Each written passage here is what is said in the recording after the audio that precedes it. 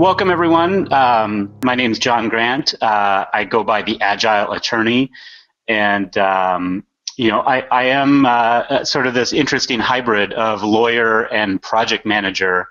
That I guess according to the Richard Susskind book, is supposed to be an up-and-coming profession right now. So hopefully I'm in the right place at the right time. But my real goal, I've been practicing law for a little over 8 years now. I had about a 10-year business career before I went to law school, and really, the one thread that has gone throughout my career is that I love process, and I love process optimization. Or put another way, I'm inherently lazy, and I don't like things that don't work efficiently. So I sort of have a compulsion and a passion for getting workflows and getting systems in place that will help people work as effectively as possible. I'm also a stickler for customer service and customer value. As you'll hear here in a minute, I really do think that the key to any successful business, whether it be a product business or service business like the law, is really getting to the core of what it is that your customers find valuable, and streamlining your operations and your delivery and your product mix and really all of your operations to really put a laser focus on delivering that value. So I'm going to get going. This is a slideshow that I've given several times now, and it evolves a little bit each time. So if any of you have seen it before, then hopefully you'll find some new things than from last time. And for those of you seen it for the first time, hopefully you'll find it useful. So let's see here. Whoops, gotta make sure I got my right pointer. Good. So my goals for this session, right? Number one is to discuss sort of the nature of efficiency. I'd like to divulge what I think to be the single step to improved operations, and then ultimately convince you to build a Kanban board, and then, as a shout to Locus, eventually start using one as part of your law practice management solution. And I have to say, Harry and I have been speaking, checking in with each other off and on for many months now, really kind of since the beginning of the year, and I've been pushing agile methodologies for lawyers for a couple of years, and really even longer than that, albeit in some different roles. And Harry's and Locus is really one of the first tools that I've seen that is really designed for lawyers that embraces agile methodologies and agile thinking. And I really do think, and hopefully I can convince you a little bit today, that there's some real advantages to taking an agile approach. So my standard warning, I try to get more into the why than the how. We will talk a little bit about the how, but there are lots of materials about the how out there, and again, my goal is to convince you why this is a good idea. And here you'll see, before I get too deep into it, this is sort of the very basic Kanban board. So as you'll see, right, I sort of tried to make it look like I had some blue painter's tape and yellow sticky notes. I do have sort of a strong preference of building physical boards in the physical world for learning this process. I think there's something really magical that happens with the sort of kinesthetic ability to touch the cards and move the cards and rearrange things. And then once you get the hang of it, then there's some other advantages to moving to more of an online system. So, I often ask this in front of a room, right? Who wants to make their practice more efficient? And I quickly fall into my gotcha, which is that efficiency by itself is a terrible goal. And, I know that there's a lot of talk about efficiency in general as being something we want to do, but efficiency is really about getting sort of more things done with your time. And for me, it's not about getting more things done. It's about making sure you're doing the right things, right? And so how do you know what are the right things? And I telegraphed this a little bit already, but to me, customer value is the only goal, right? And if you can get yourself focused on delivering customer value, then efficiency will actually be a highly desirable side effect. but it's that focus on customer value that really sets the stage for gaining efficiency in the right parts of your practice. So the better question, right, is who wants to deliver outstanding client value? And the tricky part to that is, do you know what value is? And this is getting a little bit into, I guess, my own personal history of my journey. But I started out, I have a blog that is titled Legal Value Theory, and I really had been doing a lot of reading and listening to webinars and lectures and other things where people were talking about things like value pricing, or customers, legal clients that feel like they're not getting a good value from their outside counsel, therefore they're asking for discounts or going for alternative fee arrangements or all these things. And it occurred to me that there wasn't really a good working definition for the term value. So I made an attempt, and I'm by no means an expert, but I am fascinated by it, to try to define what value is. And really what I came up with, and obviously this is not my own invention, this is through a lot of reading and other things, but at its core, value is about benefit minus investment, right? So what do you get out of it versus what you put into it? The trick is that most people think of investment as being sort of a money figure, and really it's not, right? Investment has a lot of different forms. I've listed them here, right? Time, energy, effort, resources, which kind of includes money, plus that sort of hard to define opportunity cost that comes into play, right? Anytime you're investing in one thing, you could conceivably be investing in something else. And then what's interesting is that this same sort of breakdown applies on the benefit side too, right? So, when you're doing work for a client, it's not necessarily just about making them more money, right? It may be about doing something more quickly, about allowing them to conserve their energy for other resources or for put their effort towards other things. So, when you're creating value for your clients and for your customers, you can touch on a lot of different areas. It isn't just a bottom line fiscal number, right? The economics is greater than just the monetary figure. And then, of course, the other problem is that value is often clouded by these touchy-feely, the pink cloud of feelings. And so, it is important, right? And oftentimes we lawyers, and I think different people are different, and folks that tend towards different practice areas can be different. But really, understanding what makes a particular client tick is important. And one of the more interesting things that I learned in my research on value is that there's actually a reason, sort of anthropologically, why the word that we use for economic value is the same as the word that we use for sort of our personal values, those things that we find to be most important in our lives. And so, another way to define value is the satisfaction of a person's values. And again, that's not necessarily an easy thing to figure out, but one of the cores of delivering customer value and client value is you have to seek to understand what it is that your customers find valuable. So I'm going to go real quick through a tool that comes from the Agile philosophies, right? And I haven't talked really about what Agile is, and maybe I'll take a minute to do that, right? Agile is a set of tools.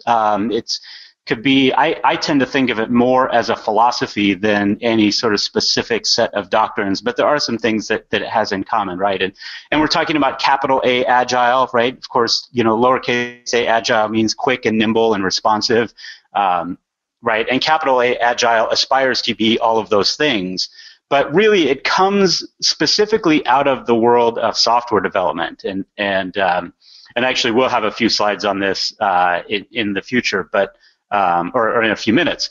But the idea is that software developers that were coming out of the 80s and 90s and into the early 2000s really struggled with some of the project management and process improvement tools that were available to them at the time. And so they looked at a few different areas, or there's a group of people really that came up with this capital A Agile. There is an Agile manifesto at agilemanifesto.org that you can read. It shows a picture of all the folks that were in the room at this sort of kickoff thing that happened at some ski resort in Utah, I think, maybe Colorado, back in 2001. But the principles that are there are actually pretty interesting. But it has its roots also in lean, which is lean manufacturing. And I kind of know from experience when I've done this in front of a live room that not a ton of lawyers know about lean manufacturing, but it's worth looking up a little bit. It's also known as the Toyota production system or Toyota lean. There's a really great This American Life podcast episode that they reissued recently about the NUMI plant. I think it's NUMI in California. That was a joint venture between Toyota and General Motors, and it gets into some interesting things about the differences between sort of the Toyota lean Japanese manufacturing approach and the American traditional approach. And to stomp on the punchline a little bit, as we know, Toyota is now the largest car manufacturer in the world, and General Motors is emerging from bankruptcy. So you can sort of see where it's going. So getting back to my slides, right? This tool that comes out of Agile, there's a specific Agile methodology known as Scrum. And again, I won't get too deep into the etymology, but I will use the words because I think it's important for those of you who are being exposed to this for the first time or for one of the first times to be able to go and do some searches around the internet and learn more about these tools, because a lot of the early sort of learning in the Agile space came out of the Scrum methodology. And one of the things that Scrum uses is called the user story. And the idea behind a user story, it's sort of this Mad Lib thing, right? And you fill in the blanks to be able to better understand what it is that your clients will be valuable or will find valuable. And the idea here is that when you write your to-do items as simply a set of tasks, there's something that happens in your brain that sort of excludes other possible ways to solve a particular problem. So I try to be very conscious about writing my project plans or my tasks, my to-do list items, as much as possible in the form of this user story. So you can kind of get the idea, right? As a user, as a blank, I need to be able to do something so that I can accomplish something, right? And another shorter way of saying this is, what's the problem I'm trying to solve, right? And I think for any of the work that you're doing, particularly if you hit a roadblock, one of the best tools available is to take a pause and just ask yourself, what's the problem I'm trying to solve here? So again, it's just one methodology. I won't go too in depth because I have a lot of other things that I hope to get to in this session. But one of the ideas is that once you've understood what your user stories are and what it is that your customers value, you need to prioritize those activities that are going to deliver the most value, right? And I could even go one more layer deeper and say, finish those activities that deliver the most value at the smallest investment, right? Because the whole idea of value that deliver the most benefit at the lowest investment, because value is that equation of benefit minus investment. So again, it's not about getting more things done, it's about getting the right things done. One of the things I often say with regards to efficiency is that an electric drill is a highly efficient hole machine. And in the hands of a skilled carpenter who understands what it is that he or she is trying to build, an electric drill can be a very powerful tool and can create a lot of efficiency. But in the hands of a novice, all it does is allow that person to put more holes in more things. And that's not necessarily going to generate a more positive outcome for the customer, for the client. So another way of saying, basically getting the right things done is to finish those activities that solve your customers' most critical user stories first. And, as I said before, right, the side effect, if you focus on customer value, then you will very naturally want to reduce or eliminate those activities that don't add customer value. And this is a cornerstone of lean principles, right? And one of the things that, for those people who have heard of lean, oftentimes what they know of lean is this idea of the 7 wastes, or sometimes people talk about the 8 wastes of lean. And in fact, I got some really good sort of clickbait juice in one of my early blog posts when I put this up, the 7 wastes of lawyers. And really, these are just the 7 wastes of lean, right? But and the acknowledgement is that lawyers are subject to them just as much as anyone else. And you know, looking down this list, these are things that I often hear, right? In working with in-house groups or with clients, I would often hear things like, my lawyer gives me a lot of stuff that I can't use. They give me things, they deliver their work in a format that I have to rework it in order for it to be usable. You know, sometimes they overwork a problem. I never know when I'm going to hear back from my lawyer, right? It sort of goes into a black hole, and I'm not well communicated to about the timing of the delivery of the work. I haven't heard this necessarily from clients, but I'm looking at number 6, pre-processing, and it's actually, I have lots of stories that I've either witnessed or heard where lawyers have had to do a lot of rework on a problem because they got started too soon and they didn't have all the information either from a client or from an opposing party, and you get to work on a contract draft or some other piece of work, and you get that other piece of information that all of a sudden changes the way the contract is going to read or the way the argument is going to go, and you wind up having to rewrite the whole thing, and that's a classic form of waste from a lean standpoint. Right. So the easier definition of waste is basically any material or activity that is not adding customer value. Put another way, it's the absence of customer value, or it's any investment that you make that doesn't result in a customer benefit, and therefore you have no reasonable expectation that your customer will pay you for that work. Now, we often will still bill for it anyway, and I'm saying we generally as the legal profession, not necessarily anyone on this call, but it is often the source of tension around this sort of work. So efficiency, right, the flip side of waste, really the definition of efficiency is an ability to deliver value with only the necessary time, energy, effort, and resources, or put another way, the absence of waste. So let's see, I think I'm more or less on schedule for discussing the nature of efficiency. I don't see any questions popping up, but feel free to use the question box if you have any questions about waste, about lean, about sort of the fundamentals of Agile. But until I see those questions, I'm going to consider this particular topic done. And I'm going to take a sip of my tea.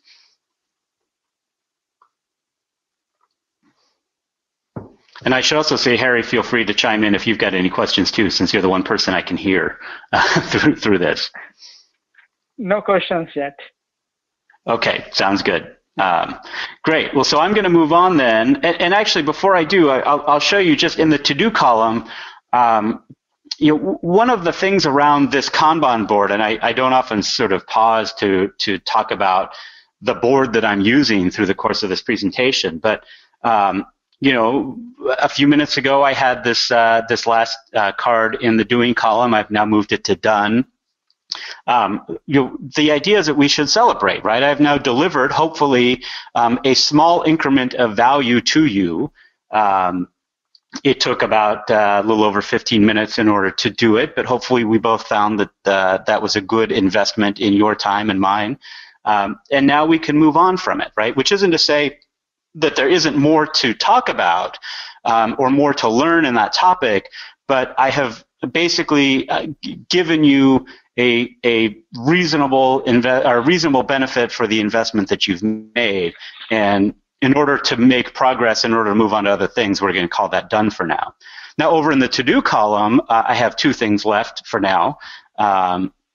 And they're ranked in order of priority. So relative vertical position in the column tells me which things are more important than others. And so I have sort of arbitrarily prioritized divulging the single step to improved operations over convincing you to build a Kanban board. Now, I actually think convincing you to build a Kanban board is maybe the most important thing I will do, but I think talking about this next thing is a prerequisite, which is why I've got it first. So moving on, right, we're going to talk about what I think is the single step to improved operations. And to do that, we're going to talk about the theory of constraints. And the theory of constraints is a concept, it actually predates Agile by, I think, almost 20 years. It was sort of first articulated by a guy named Dr. Elihu Goldratt. He was an Israeli physics professor that wound up working for, I believe, an American manufacturing company that was trying to take the principles that Toyota had invented around lean and around the Toyota production system. And what he noted was that his company was trying to just sort of take the whole thing as Toyota had implemented it and plop it down in their own manufacturing workflow.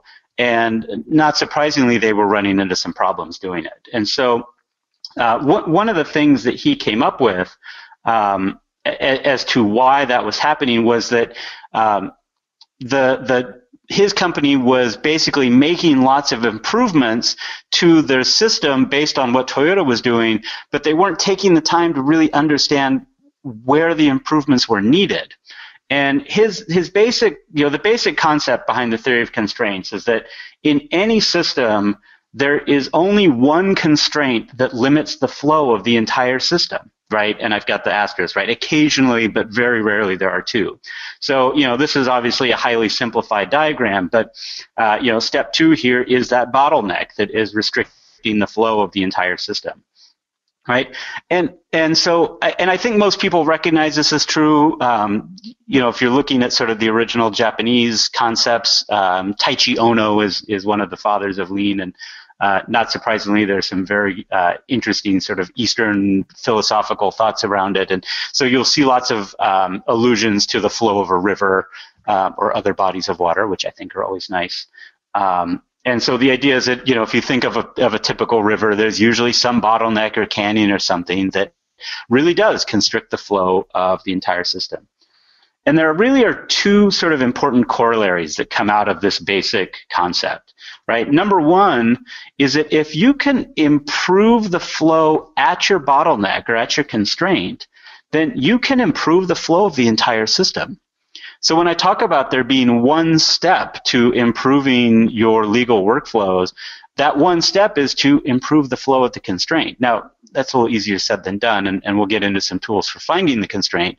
But it's an important thing to recognize that, with all the information that we get or are bombarded with on a regular basis about understanding thinking of things that you can do to improve different parts of your legal workflow or to increase your productivity in different areas. They're all good ideas, or at least most of them are, but if they're proposing that you work on something that isn't actually your current constraint, then it's not actually going to help you improve the flow of your system. So that's one thing to keep in mind. Well, and it's sort of that gets into the other corollary, and this is the thing that people struggle with, is that any changes you make to improve the flow of your system at some part that is not the constraint can't improve your system, right? So, and again, going back to this diagram, if you try to improve the flow at the intake step, that's all well and good, and you could do that. You could create a very highly efficient, although localized efficiency at intake, but you're still going to neck down when you get to step 2. So the improvement that you make, and more than that, thinking back to waste, the investment you make in improving your workflow at the intake step or at step 1, all that will do is increase pressure on your bottleneck, right? And even if you're helping in that localized area, you may actually put more stress on the overall system, because it's the bottleneck that we find stressful, both in a physical and sort of a metaphysical sense, right? The flip side, if you were to improve the workflow at step 3 or at that completion phase, you'd leave it starved for resources, right? And the way I've drawn this is step 3 already is starved for resources. Step 2 is limiting the amount of work that step 3 can accomplish. So even though it's a big part of the pipe, it's not doing us any good right now. So, again, getting back to waste, it's investment without benefit, the absence of value, or put another way, right, pre-processing or over-processing, right? You can be working on parts of your system that aren't actually going to help your overall workflow improve within your practice, right? And so, I said before that efficiency is a terrible goal, and really, even worse than efficiency is just localized efficiency, because what the theory of constraints tells us is that system-wide flow is the important goal, right? And again, one of the ways to find system-wide flow is to focus on that delivery of customer value. So I sort of I telegraphed this slide, but these are all the bunch of headlines that I found not too long ago. 5 steps to handle email and Outlook, 5 steps to improve your website. Using customer lifestyle management, I think is what CLM is. Improve your billing efficiency, improve client satisfaction, improve your intake, right?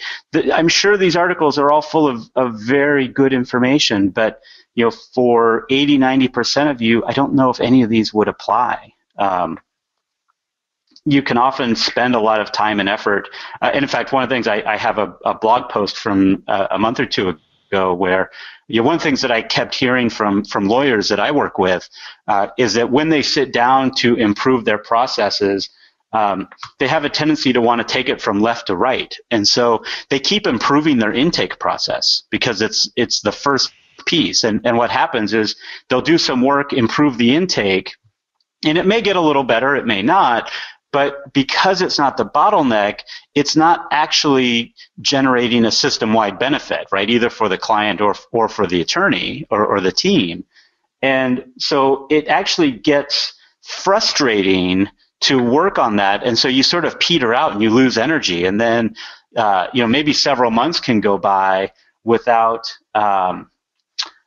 actually working on any part of your process, and then something will drive you crazy and you'll go back and say, darn it, I'm going to fix my process again. But what everyone does is then they start over at intake. And so they wind up sort of going in this vicious cycle of improving some part of their system that typically isn't the bottleneck. I'm actually going to skip a few slides. I just realized that I'm using it. Yeah. We have a question here. So sure. The question is, if we have overly last step, for example, discovery, so should the lawyers, they should break the discovery in smaller steps, like deposition, sending discovery? So that begs an interesting question, right? So my answer to that is have you already identified discovery overall as a bottleneck? So one of the things, and I'm going to jump forward maybe in my deck because I've got a slide that I think, and I apologize for the, you guys see everything that's going on, but I'm going to go into something, let's see, I'm looking for this one. Right. So here's a very generic workflow around legal work, right? And when I say generic, I mean these are sort of roughly phases that could work for either discovery or either transactional work or litigation work. And the answer to the question of whether the gather or the research phase might be the equivalent of discovery. And again, I don't pretend that this is necessarily useful for any individual law practice, but it's a good model to sort of build out and say, what do you use for these? What terms do you use for these different phases for your particular practice, right? Whether it be litigation or transaction or some combination of both. And so the question about whether to build out or break down discovery into multiple phases, the first question I would ask, again, is whether discovery seems to be your bottleneck. And yes, one of the ways that you can, yeah. So if discovery is a bottleneck, then that's actually an indication that you need to drill into that particular part of your workflow to see if there's some sub-piece of discovery that is the true bottleneck, right? And so in that situation, if you were to basically map your client work in your litigation practice on a Kanban board, or again, this is a highly generic one, but and say, okay, in this information gathering phase is where the bottleneck is because that's where the work seems to be stacking up. But if instead, right, if the work were stacked up in the research phase, right, and we call that maybe discovery in the context of litigation, then that would be an indication that, yeah, it would be a good idea maybe to break that into multiple pieces so that you can get a truer sense of where the specific bottleneck lies. The flip side is if your Kanban board looks like this, and you don't have a bottleneck in the research phase, then there's no reason to go into detail there, right? So until you actually sort of figure out that that is your choke point, then leave it high level and don't drill down into more detailed levels unless you have a justification for doing so. So I hope that helps. I'm not sure. I'm not seeing the question. So Harry, I'm dependent on you to get the feedback through. I have a question here. I think you answered. So like I have few users who are using like a specific workflows. Like for, let's say for litigation, like they have like information gathering, then like the discovery. I think you have seen the workflows which we have. So what you advise users to start, like should they start with to do doing done, or they should directly go to more specific workflows like we have like as a template in our application? Yeah, so I think it's important to understand the to do, doing, and done conceptually, and I think there are times where even that most basic Kanban board, and let me go see if I can find it here. Right, and I'll jump around. So here's the basic to do, doing, and done, and obviously I'm moving on to convince you to build a Kanban board, but I think it flows pretty well. I'm just going to move backwards. Oh, so the one thing, right? Oh, yeah, sorry. Now I see what I've skipped. I'm going to skip it for now and maybe come back to it. So again, I apologize the blowing through slides, but I always like for these things to be a little more organic, so hopefully this will help. So this is sort of the platonic Kanban board, right? It doesn't reduce down to anything more simple than this, right? I mean, I suppose if you were in a checklist philosophy, then you take it down to a binary decision, right? It's either to do or it's done. And one of, I think, the advantages of a Kanban-based workflow over a pure checklist workflow is that I do think that you get something out of that doing column. I think for a number of reasons. Number one is it acknowledges those things where you are focusing your attention now, and it helps with that prioritization. Number two, and I'm jumping around again, and Harry, I'll get back to your question, but there's this concept, and anyone who's read my blog or follows me on Twitter knows that I often rail against multitasking. And there's tons of brain science and social science, and even now more and more research within the business community. In fact, the one I read just this week had to do with a study that Microsoft conducted internally on their workers, and what they found is that is consistent with what other researchers have found, and is that multitasking is actually does far more harm than good, and that sort of two things come into play when you're trying to carry too many things in your doing column, right? And again, part of the purpose of using Kanban and using visual management systems in general is to give you a view into those things that you may be carrying in your head or be present on your devices, but are difficult to perceive. And by giving them physical form and specifically visual form, your brain can work on these problems differently. And so part of what I like about having a Kanban board or a visual board is that you can acknowledge all of the items that you have in your doing column, right? And typically it's going to be more than one thing that your brain is working on at any given moment. But acknowledge that you do have a finite capacity and that there is the potential for overload. And the problems with multitasking, like I said, there's a carrying cost. So having all these different things in flight, your brain has trouble letting them go. And so while you're working on one thing, if you have many other things in flight, your brain will want to drift onto some of the other problems. And that's inefficient, right? Because you're not getting the thing done that you mean to be getting done. But what researchers have found, and what this Microsoft study has reinforced, is that there's also a very high switching cost of your brain going back and forth between different tasks. And they found that, you know, for their workers, a Microsoft worker, right, a programmer, marketing, doesn't matter. When they were distracted from an important task by something as simple as an email ding or a text message coming in, they could very quickly switch over and answer that email or that text message, or maybe not even not answer it, but look at it.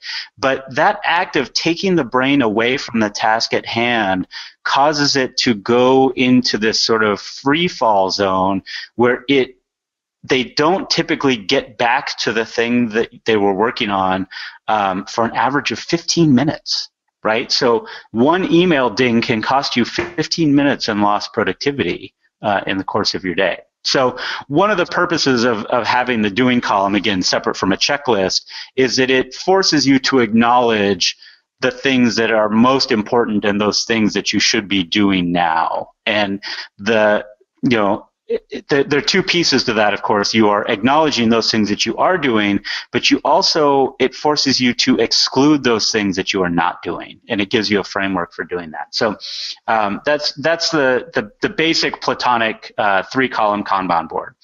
Now, there actually are two different types of boards that can flow out of this, and one of them I call a productivity board. Others call it a personal Kanban. And there's a whole book around personal Kanban that is good. I'm forgetting the name of the authors right now. I know they're up in Seattle, but so it's not helpful. But if you Google personal Kanban, you'll come up with it. And the reason I don't call it personal Kanban is that I find that this productivity style board actually works very well with teams. And with a productivity Kanban, basically what you're doing is breaking out the to-do column into multiple steps, right? So at the far left, I call it the backlog, and then you move into the queue, and then into the to-do, or sometimes the ready column. I think I maybe rename it on the next slide. The thing that I'm actively doing, right? The waiting column, which I'll talk about in a minute, and then the done is the done, of course, right? And so I often think of the subtitles of this productivity Kanban as looking like this. So the backlog is your brain dump, right? And I've taken to saying that it's a little bit like, for those of you that have done yoga or ever done meditation or guided meditation, you'll often hear people, that the person who's leading it, say things like, acknowledge the thought that enters your head and then set it aside, let it go. And this backlog column, or the brain dump column, is this place to set those things aside. So you're not going to be able to stop your brain from thinking of new things, right? It's something that, certainly we all do. We have overactive imaginations. But what this backlog or this brain dump allows you to do is to basically give form, right? Write down a sticky, throw it in the backlog column, and then let it go. The queue, right? So, and then what we do is we have this sort of process of winnowing or funneling those ideas that you have into good ideas, and then not only to good ideas, but good and timely ideas that are ready for work. And so over the course of whatever the time period is, and in this case, I called it this week, I worked with a client last week who decided that the backlog was going to be where he held ideas that were more than 3 months out. He has a queue that is for things that he hopes to accomplish in the next quarter. Then he has a sort of another column, I can't remember now what we called it, that was the things that he's hoped to accomplish in the next month, all the way down to do, which actually would be things that he hoped to accomplish this week. So it was a funnel of all the things and all the ideas that he had, or that he and his boss and his team members had. in order to funnel them down into those things that they're actually working on today or actually working on right now.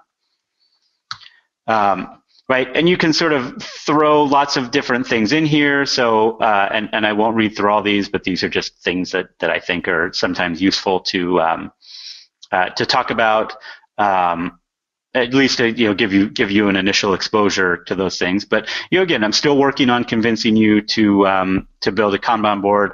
I'm actually cheating right now, and I'm talking about personal Kanban versus workflow Kanban without being done convincing you. Maybe these are related tasks, I'm not sure. And I will talk a little bit about physical boards versus software tools because Locus has built actually a very fine software tool, and I say that completely honestly, and would say that even if we weren't on a Locus webinar, because I've been very impressed with what Harry and his team have been able to come up with. So here's some examples of a workflow board actually in use. This is in a law office. This is one of my early clients, and he built this board to get it going.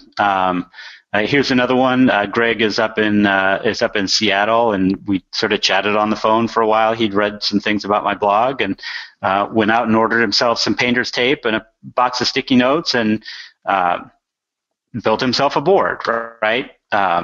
So there's lots of different ways to do it, but where this kind of a board, this workflow, or sorry, this productivity board is useful is when you have lots of different types of projects or tasks or stories that you're working on that don't have a consistent workflow, right? So a productivity board might be useful to map out your total office operations for your law practice or for your team, right? So you've got things like marketing you need to handle, you've got financial stuff you need to handle, you may have obviously client work, there may be some operation stuff, you may have some personal things. Those all would be well suited to go onto something, a productivity board like this. You'll see one of the cards I have on here is to mention color as a visual indicator. So I've worked with lawyers and teams that will give different, when they're using a productivity board like this, they'll give different colors to different types of work. So finance is often green for obvious reasons, but they may pick orange for marketing, or yellow for operations work, things like that, and customer work usually gets a nice bright color too.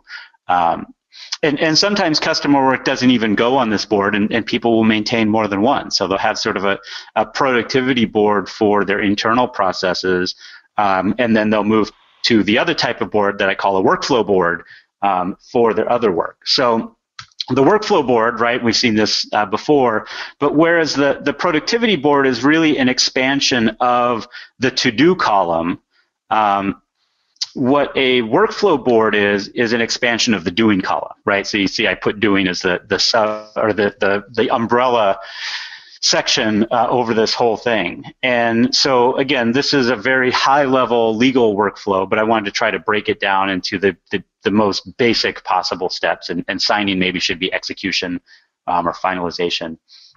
But the idea is that where you have consistent steps, you can use you can use the workflow board in order to get a high-level visualization, not just of the work that you have, but where it is in your system and where it belongs within your particular workflow. And as I said before, right, you can sort of use the theory of constraints to, number one, identify bottlenecks. So in this particular example, there's a potential bottleneck at the gather stage. Another word for this is client homework, and it certainly is my experience working with other lawyers that client homework is often the bottleneck in a legal practice. They spend a lot of time waiting on clients to return things.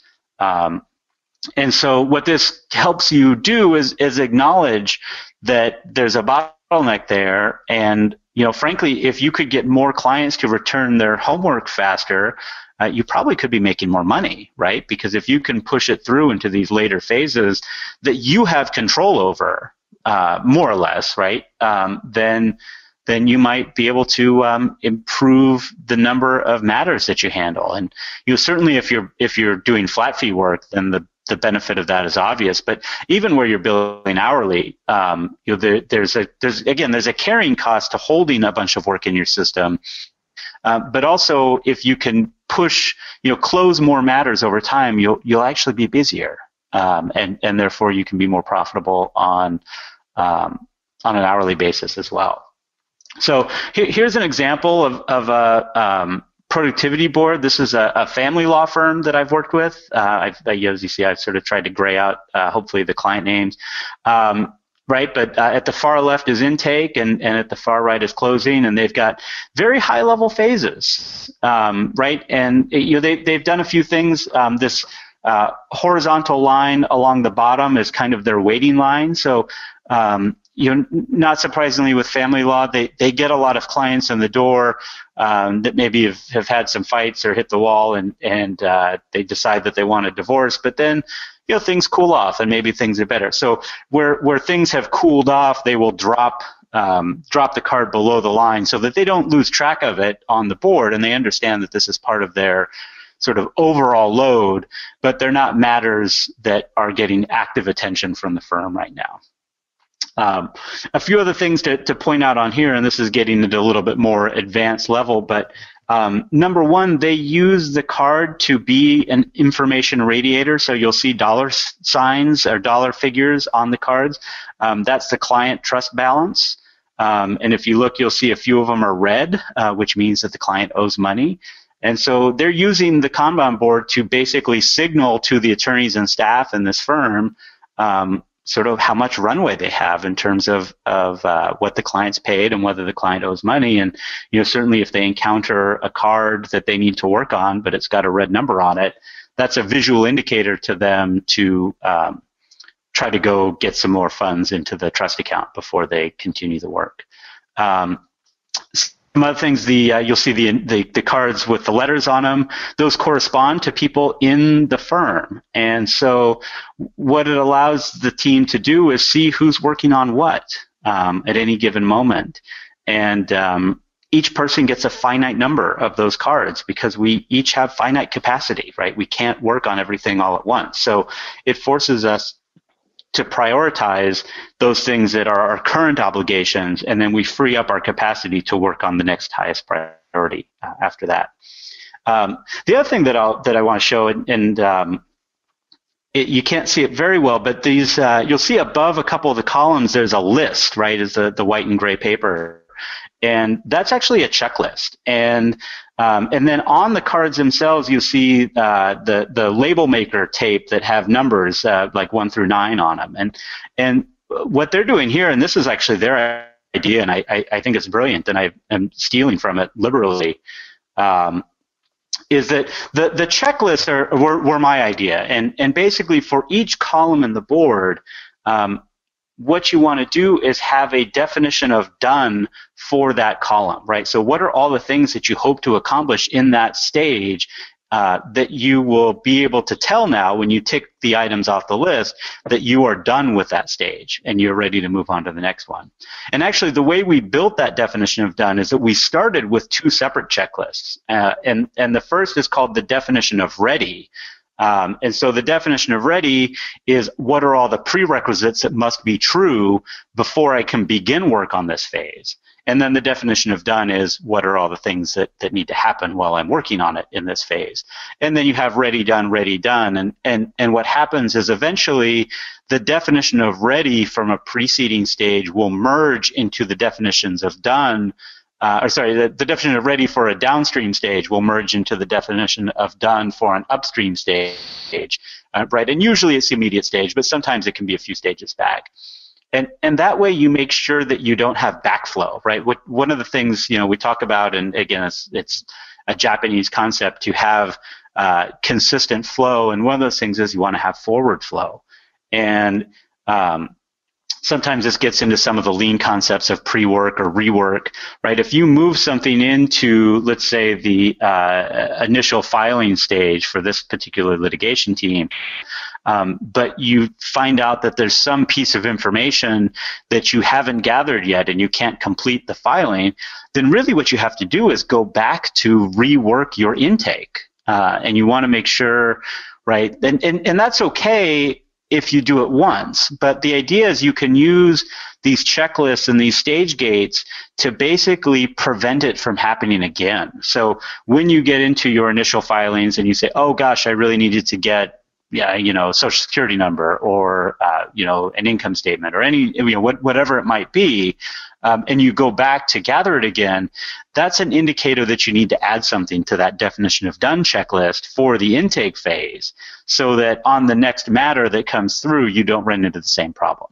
And really what you're doing now is process improvement, right? So you're using your actual matters and your actual workflows to improve your processes, and you set up this system of visual management and stage gates and these definitions of done to prevent you from building systems that have consistent quality control problems, right? You can enact quality control on a stage-by-stage basis and improve upon it over time.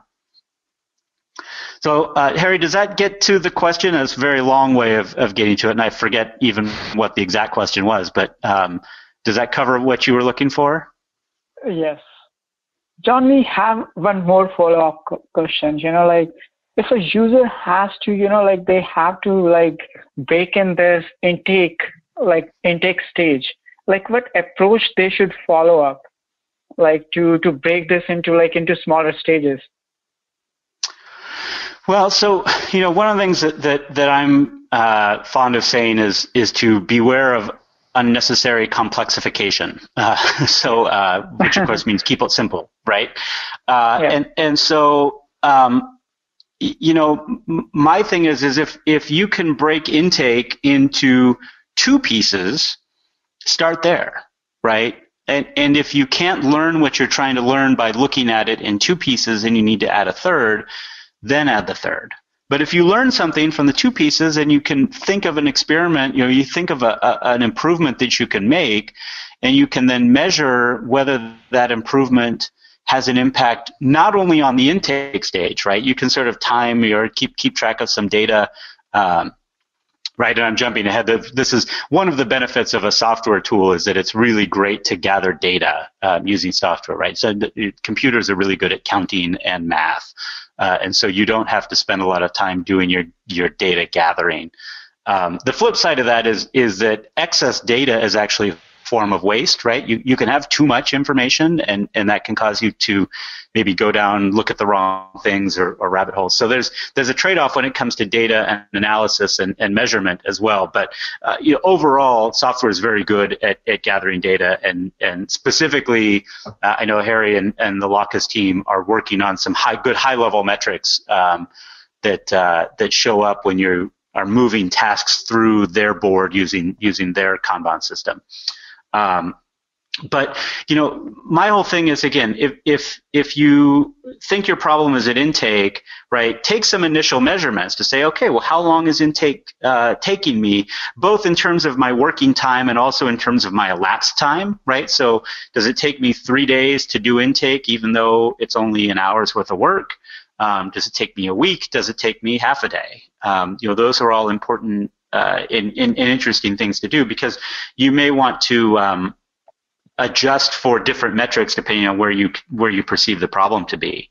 And then once you've done that measurement, right, and frankly, even before you break it into more detail, see if there's anything obvious that jumps out at you to change to try to improve those measurements, improve those metrics. And like I was saying, measure whether you make a change at the intake phase, but then the key under the theory of constraints is that you also need to measure whether that change had an impact on your overall system, right? So basically, was I able to handle the matter overall more quickly, or did it just get bogged down somewhere else? Because if you make an improvement to the intake phase that does improve your intake time or your elapsed time at intake, but it doesn't improve your overall system, then that's an indicator that you're not working at the bottleneck, right? And you need to maybe pay some closer attention to other parts of your flow.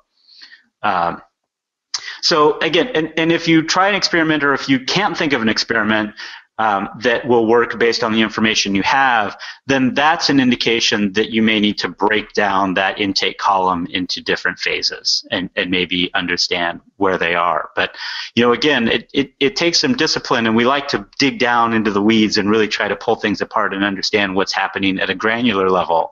But I'm a big advocate of starting at the high level, move a little bit lower, see what you can learn at the next level down, make some improvements there. Then if it's still your bottleneck, then dive another level deeper, right, and break it into even more parts. But my experience so far in working with lawyers is that 1 or 2 levels of abstraction will yield lots and lots of potential improvements because we're not often the most efficient folks in the planet. So does that help? Does that get to what you were looking for? Yes, it answered it. Yeah. Great.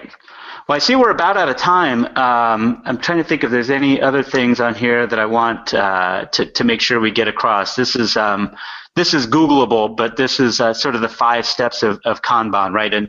And these are not things that you do all at once. These are things that you may do over the course of many months or even a year or 2, right? So step 1 is to visualize your workflow, put your work onto a Kanban board and just look at it. Don't try to change anything, right? Just see what you have. Number 2, and we didn't really talk about them yet, but apply WIP limits, work in process limits. This is getting at that carrying cost or this inventory problem of having too many things in flight at once, and having lots of things in flight will make you inherently inefficient. Number 3, making policies explicit. That's really the definition of done, or the definitions of ready and done, at least at the first level, is understanding what's my policy for moving something through the different stages of workflow. Let's write it down, put it on the wall, right?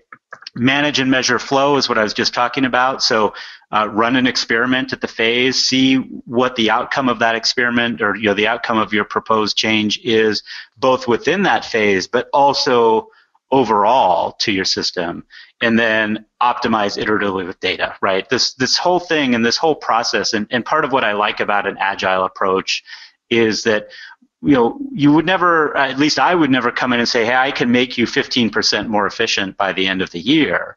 What I would say is, let's come up with a set of methodologies where you can learn how to become maybe 1% more efficient each month. And some months you're gonna hit it, some months you may fall a little short, some months you may go over. But all of those improvements will start to compound on each other like interest. And so, in my mind, the surest way to have a 15% annual improvement is to make lots of small improvements and measure them and validate them, and not to do this big bet the company or bet the law firm type implementation on maybe a new software tool or new process or an expensive Six Sigma consultant or whatever it might be.